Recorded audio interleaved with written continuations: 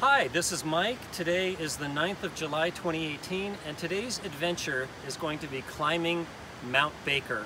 And I'm doing it with my guide Vince, and I'm going to hand the camera to him and he's going to tell you lots of facts and figures about Mount Baker.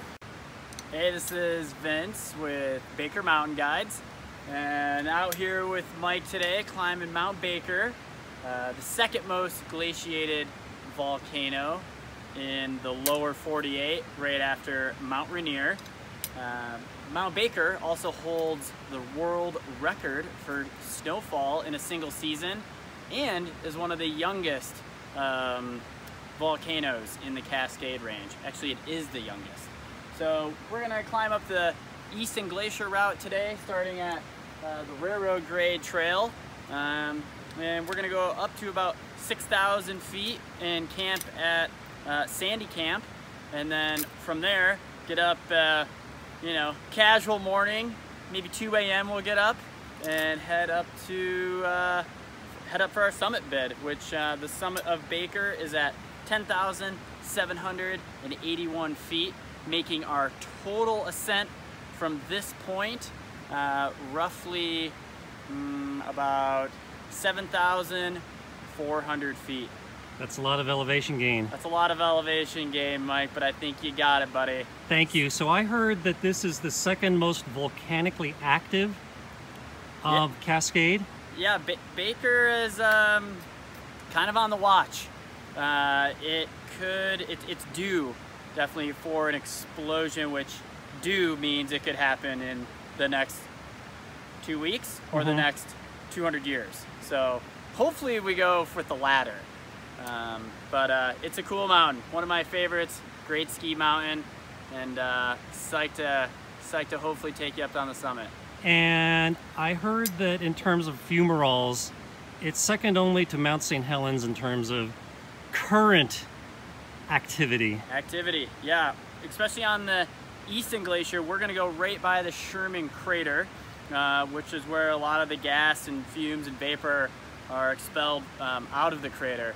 So hope you like hard-boiled eggs, because that's what it smells like up there.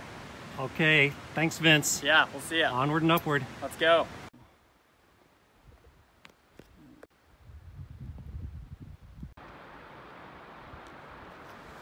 Okay, we are about 2 hours and 20 minutes into our adventure, and this part of the Mount Baker Trail is called the railroad grade, and it's called that because if you look at it from a distance, this part of the trail and that ledge in the distance look like railroad tracks. And at this point I've been walking on snow about half the time, but obviously not right now. And yeah, let me continue in a minute. All right, continuing on here.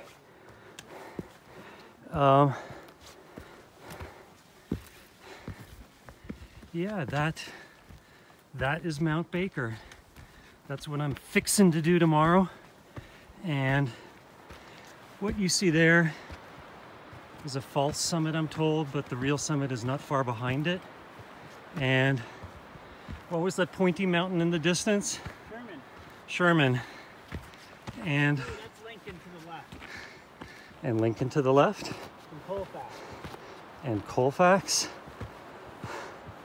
More things to add to my bucket list. And that peak, the high one way off in the distance, is Glacier Peak. After this, it'll be the only Washington Cascade I haven't done. Yeah, so that's your progress report. Okay, progress report. It's 3:00 p.m. and I think we started at 11:15, so it was 3 hours and 45 minutes to get here. And so this is kind of the halfway point and around where we're fixing to camp tonight. You can see two other groups that are camping here. And You can see there's water trickling down there, so we have a source of water. And there's Mount Baker. So it's our plan to leave at about 2 in the morning. Okay, over and out. Here's a closer look at our water source. The name of this place where we're camping is Sandy Valley, if I remember correctly. And contrary to what I said before, we started at 11:45, so we got here in only 3 hours and 15 minutes. Quite a world different than the parking lot from which we started. Anyway, we made good time, and yeah, more later.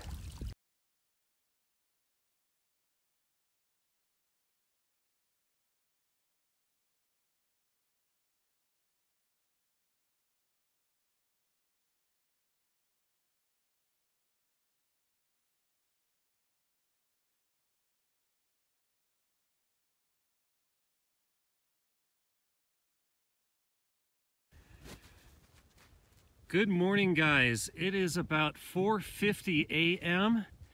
We started hiking at 3 a.m. out of camp, and yeah, we're on the Easton Glacier. What I'm looking at right now is yeah, the left side there, on the left side of the saddle, right behind it is the summit, and I'm feeling good. We passed over a crevasse about 10 minutes ago. I don't know if the video will show this, but I think this is really cool. I can see the lights of Vancouver this direction, and the lights of Seattle this direction. So I've never seen both cities at the same time before.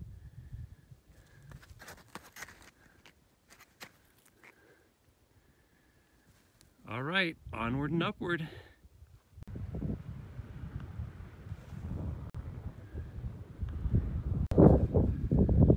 Progress report time. It's 6:20 a.m. This is the saddle. It is the last rest before the summit push. And down here, we can see the fumarole. As mentioned before, this is the second most volcanically active cascade behind Mount St. Helens. I forgot to say, that peak right there is Mount Sherman.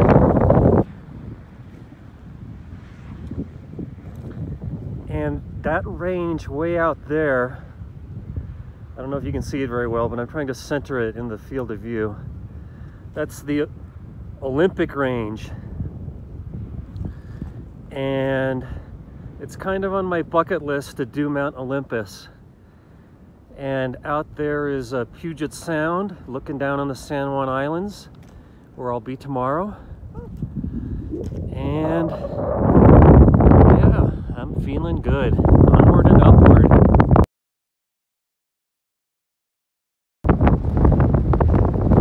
Greetings, everyone, from the top of Mount Baker. Today is the 9th of July. It's 7:30 a.m. and it's obviously rather windy, but it's not too uncomfortably cold. And this is what it looks like from the summit. Those are the Canadian mountains out there. That valley below is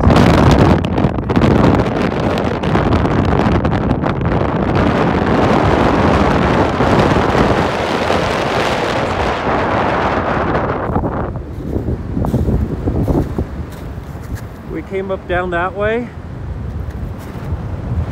and off in the distance there is the Olympics. No, that's the Olympics.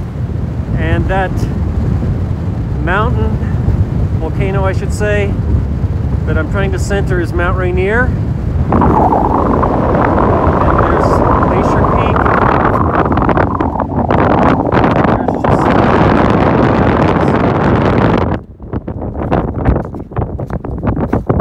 It's a great day today. It's a great day.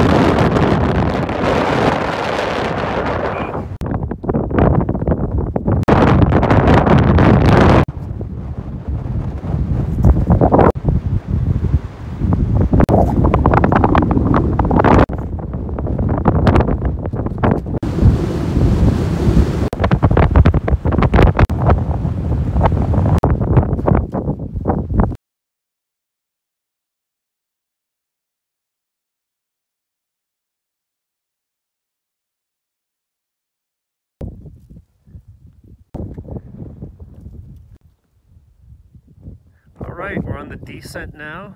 It's about 8:05. This is the way we came, by the way. And somewhere down there is the overall.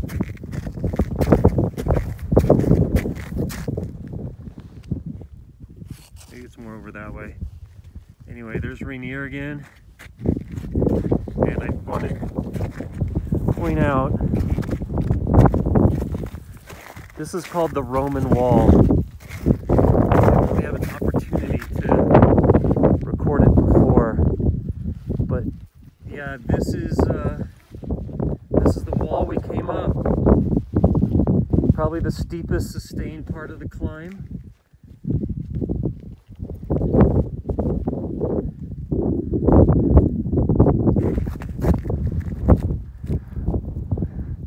All right. Thanks guys for watching.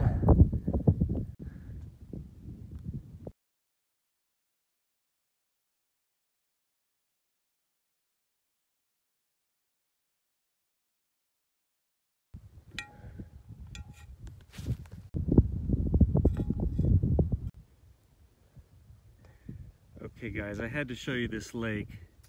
I don't know what the name of it is, but it's this really beautiful blue color because it's glacial runoff, and this was pretty close to where we camped. There's some other groups camping just above it, so definitely worth a little side trip for. Hi guys, this is Mike, and it's 2 days later, and I made it down from Mount Baker without incident and back home in Las Vegas. So wanted to thank Vince with Baker Mountain Guides for a great trip. Lots of guides will pay attention to safety and get you to the top, but Vince was great fun to hang out with, very interesting guy, and he made the trip really fun. I learned a lot of stuff from him that a lot of guides probably don't teach you because they probably consider it non-essential. But he was a real stickler, for example, on how to pack a backpack. And he, to be honest with you, he hated the way I did it.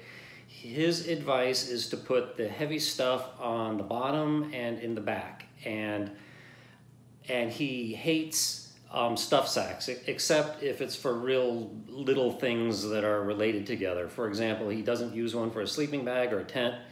And that's going to be a really hard habit for me to break because I love stuff sacks, and previously my policy was that as long as all your stuff is in the pack, you're good. But no, he taught me some good lessons about that. And what else did I want to say? Oh yeah, what's next for me, you might ask? You're probably not, but I'll tell you anyway. So that was my 7th Cascade Mountain. And nothing really is high on the list in that area right now, nothing on the calendar, but I would like to do Glacier Peak, the 5th of the Washington Cascades. And I would like to do Mount Olympus, not that it's a cascade, but that one has always tempted me. And having been in Colorado recently, I would love to go back there and cross off more 14ers from my list, and there's lots of them there. And looking long term, I really want to do the John Muir Trail. After that, the Lake Tahoe Trail, and I still want to do the Appalachian Trail before I get too old. And maybe Kilimanjaro in 2019 and Aconcagua. So look forward to my reports about those things, hopefully. So thanks for watching, guys. Hope this wasn't too boring and you learned something and you enjoyed it. And I will see you on the next peak. Bye.